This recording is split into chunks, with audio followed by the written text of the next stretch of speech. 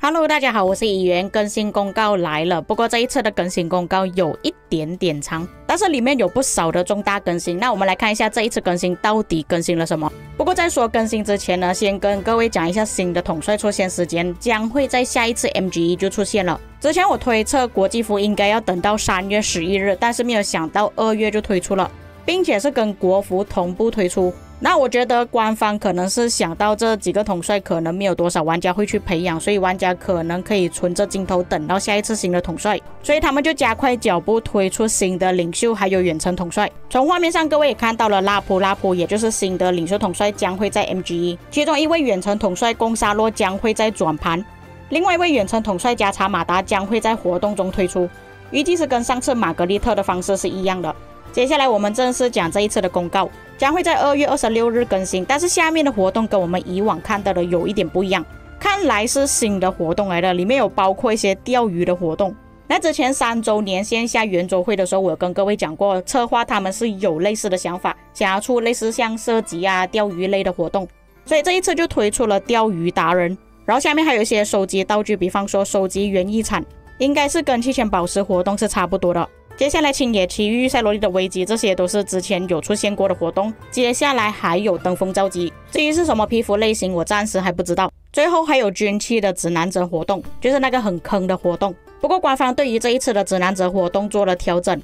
了喜欢的阵型可以选择的范围以及最大参与次数做了调整。不过这个活动只能在 KVK 3之后的王国进行。最后一个争分夺秒就是打野蛮人了，这个大家也比较熟悉。在讲完了节日活动之后，接下来是重大的更新，就是阵型还有军器的更新，新增阵型和铭文。这一次推出的新阵型，除了之前有强调过的龟甲阵之外，还有圆形阵，还有之前提到过的专精铭文也是会出现。专精铭文是在专属铭文之下，普通铭文之上。在更新之后，可以通过以下途径获得军器自选宝箱和随机军器宝箱，将会包含有带来专精铭文的军器，还有新的阵型军器。新开启的留声古卷还有 KVK 的任务，军器商店礼包活动都可以获得。也就是说，你们现在手头上拥有的军器宝箱呢，是开不出新的东西了，没有办法获得这2个新的阵型，也没有办法获得专精铭文。新的阵型还有新的专精铭文都会出现在游历还有委托。至于原型阵，我在想这会不会是给一些有原型 AOE 的统帅使用，像是诸葛亮啊、李成桂啊、菠萝头或者是杰哥这样子的统帅。如果是针对这些统帅的话，其实它的使用范围还蛮小的，不过这个也是我个人推测而已啦。接下来就是大佬们等待已久的军器铭文获取保底功能，对于单一阵型累积获得150个传说品质军器一定要金色的，则必定获得专精铭文的军器哈，我还以为是专属150个金色军器你知道很难拿的吗？你才给我一个专精，有没有搞错？他们也是有记录到以前玩家获得传说品质军器的记录，后续将会通过邮件补发对应数量的专精铭文军器宝箱，让我白开心一场，我还以为真的是可以拿到专属铭文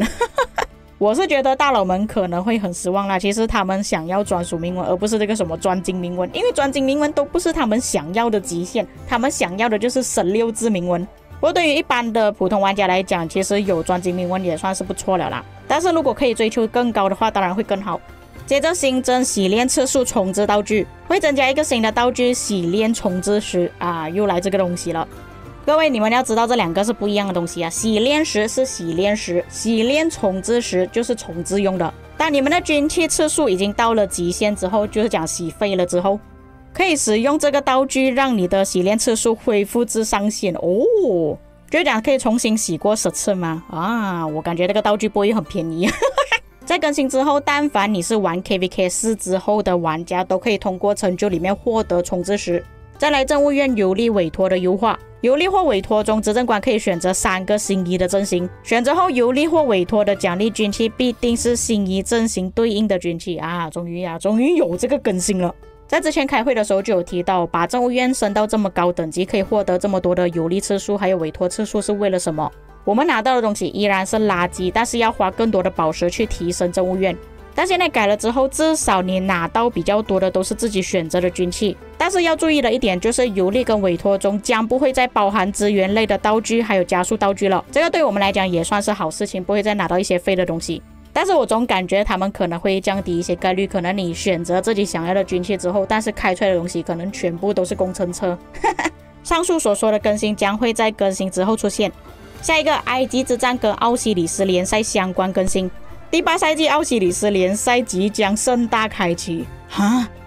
我感觉上一次全球巅峰赛好像是1月的事情吧，现在才2月哦，你跟我讲要重新开机。哎呦，玩家们都没有休息多久哎，哎呦，官方也太心急了吧。不过这一次不同的地方就是奥西里斯联赛可以使用军器了，所以出来的结果可能会有一点不同。就是像我之前所说的，就是比拼一下，哇，到底谁的军器更加厉害，谁的专属铭文更多。所以我可以直接跟各位讲，如果你们的王国是没有多少玩家氪金去买军器，没有获得这么多的专属铭文的话，基本上你们是不用考虑可以打到16强、8强、4强，是不用考虑了。第二点，优化了埃及之战及各类赛事活动中延迟观战的功能，具体包括在延迟观看的时候可以看到战场内建筑攻反而战爆了，新增了延迟观战的播放控制功能，在延迟观战时可以进行快进快退或者是跳转了。这个算是一个还蛮神奇的更新，就好像我们在看影片那样子，我觉得还蛮有趣的。毕竟有一些玩家可能想要看一些精彩的画面，所以就有一个跳转功能，优化了延迟观战的运行效率，减少了延迟观战的卡顿，新增了埃及之战及各类赛事活动中个人数据的查看功能。执政官可通过执政官资料、埃及之战个人数据或者战役埃及之战个人数据打开个人数据界面。哇，这个是什么？官方是要我去 rap 吗？这个什么更新？你们写成这样子有没有搞错？查看更为详细的埃及之战数据，然后下面写的东西是差不多，我不要再念了，好像绕口令那样子。那因为之前发生了主播没有延迟的问题之后，官方就强制每一个玩家都只能看延迟的画面而已，所以才推出这个功能，好让玩家可以自己去查看比赛打成怎么样。不过我还是觉得他们应该是有限制观看人数啊，并不是每个玩家都可以看的，不然那个伺服器卡死了。接下来征服赛季相关优化，在征服赛季伟业之路中，其中一个更新就是之前更新公告里面有讲过的，在征战成就那边会多出3个征服币，还有调整在征服商店可以购买图纸的数量。在更新之后，每一个赛季可以买2张图纸，而不是1张了，并且在征服赛季备战商店中会新增传说品质的工程饰品图纸。至于新的饰品到底是什么，我个人是比较好奇的，因为现在其实有部分饰品都是可以让远程统帅去使用了。有兴趣的观众可以在更新之后去铁匠铺查看到底是放了什么新的工程饰品。下一个，国士无双改版升级，这个其实我不太好讲，我很多年没有去玩国士无双啊。我不懂有多少个观众跟我一样是很久没有玩那个活动啊。不过那个活动其实可以拿到很多宝石的，我是觉得浪费时间啊，所以一般我不会去玩了。那有兴趣的观众你们可以自己查看，因为我已经很久没有玩了，所以不太了解，所以就不插手解说了。我们接下来讲第6点，统帅故事相关优化，新增了诸葛亮10天3层里程柜统帅故事。还有之前在玩家社群反馈里面有讲到的，就是那些在城市里面的统帅走来走去，一直会走到你比较重要的建筑物上面，在调整之后就不会停留在医院或者是训练建筑物上面了。还有跟统帅闲聊的时候可以跳过对话之类的，blah blah blah，这些都不是很重要啦。接下来联盟白名单、黑名单相关优化，当联盟成员人数已经满的时候，白名单的玩家申请时会进入白名单成员申请队列，反之会自动按照申请先后顺序，先将白名单成员申请队列中的执政官加入联盟，就是跟我们现在差不多而已。新增了黑名单成员搜索添加功能，联盟组合顾问可以在黑名单界面通过搜索玩家 ID 将其添加至黑名单。哇，我等这个更新等了好久啊，因为 ID 是不可能变的，可是名字会一直在变，有时候那个玩家改了名字，但是你不记得 ID 的时候，你就忘记把它放在黑名单里面了，混入你的联盟去到区域3捣乱。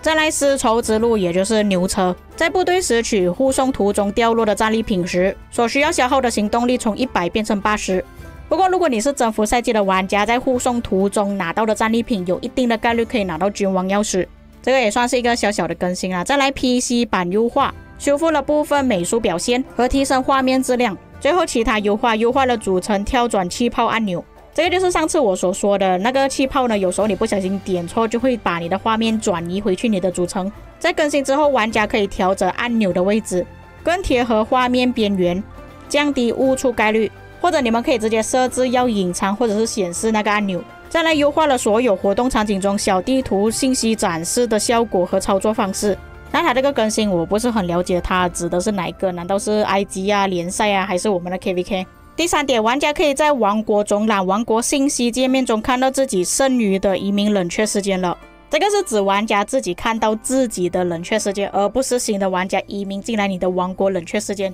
因为有些玩家移民到新的王国不记得到底是什么时候移民了，还有多久的冷却时间，所以就直接可以通过这个方式查看了。最后一点，在移民管理特殊移民审批中的界面击杀调整为击杀积分。那以上就是这一次的更新公告内容。至于各位观众，你们最期待哪一点呢？我认为这一次最重大的更新应该是军器方面的问题吧。现在其实有不少大佬他们的军器都是已经搞到差不多，甚至是已经停止购买军器了。那官方推出这个新的阵型之后